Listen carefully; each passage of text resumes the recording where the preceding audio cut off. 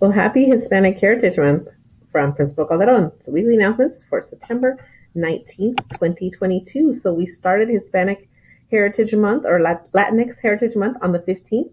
So a happy Independence Day to our Central American folks are celebrated on the 15th. And of course, all the Mexicanos who proudly celebrated the 16 on the 16. So the person of the week for Latinx Heritage Month is Tenoch Huerta. He is going to be the first Latinx/Indigenous Marvel character coming up in Wakanda Forever. So I'm excited, and I hope you also are, to have some representation in the Marvel universe. He'll be playing Namor, the Submariner. Reminders, Bridgepoint and Crossroads parents, please return all forms that were sent home as soon as possible. Do not forget to notify the main office at 818-3204 regarding all absences. Our voicemail is available 24 hours a day, every day, if you don't reach any of us. And of course, please look for AltEd NUSD. We're on YouTube, Facebook, Twitter, and Instagram, so you can stay updated.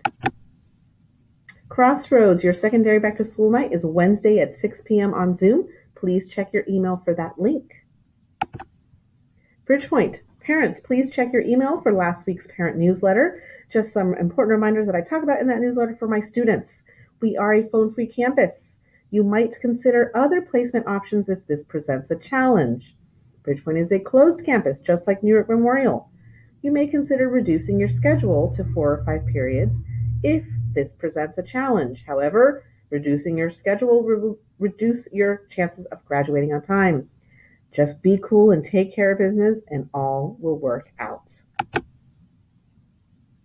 And last but not least, Loney College, one of our partners for New York Adult Education and also AltEd, is hosting its first in-person career fair on Wednesday, September 28th from 12 to 2:30 p.m. There will be over 40 employers there recruiting for jobs. It is a free event, and it's open to the public, but you are asked to mask, and you have to prove that you are vaxxed. That's going to do it for this week's announcements. Take care.